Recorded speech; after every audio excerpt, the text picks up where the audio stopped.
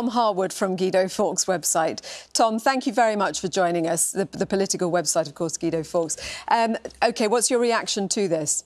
Well, this seems like very good news. It's what Brexiteers up and down the country have been hoping for, really. It seems like we've got a Prime Minister who's on our side, who's willing to take on those vested interests in Parliament, that coalition of politicians trying to frustrate the will of the people, and a Prime Minister who's ready to get on with a domestic agenda, which I think is what a lot of people in the country have been crying out for a very long time. This has been the longest parliamentary session for quite some time. It's almost 3 years without a new Queen's speech. So being able to have that short prorogation, that new Queen's speech, setting out a new domestic agenda, but also limiting the time for silly games to be played in Parliament, seems like a very sensible thing to do at this stage.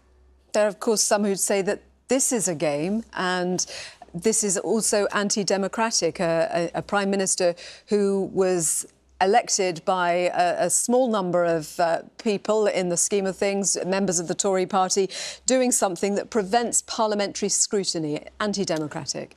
Well, it's hardly anti-democratic. If Parliament wants to, it could vote no confidence in the Prime Minister as soon as Parliament returns. Parliament will be sitting for many, many days, actually, before that 31st of October deadline, both before and after the prorogation. So there's time for Parliament to scrutinise, time for Parliament to play some games if they want to, but not as much time as before. And crucially, there's now an impetus to get on with that domestic agenda, which is what people up and down the country really want to see. The message of the Leave campaign was take back control. When MPs are basically being made to sit on their hands for a period of time in the run-up to one of the most crucial moments, of course, in our history, that deadline on the 31st of October. Is that taking back control?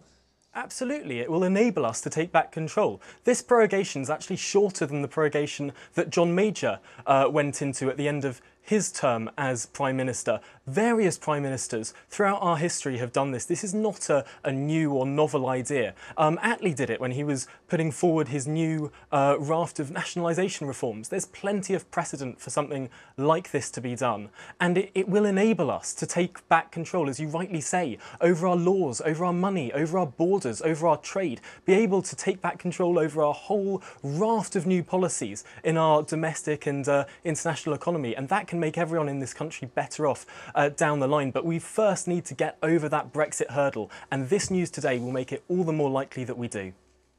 Tom Harwood from the Guido Fawkes website, thank you. Let's talk now to the former Deputy Leader of the Labour Party, Dame Margaret Beckett.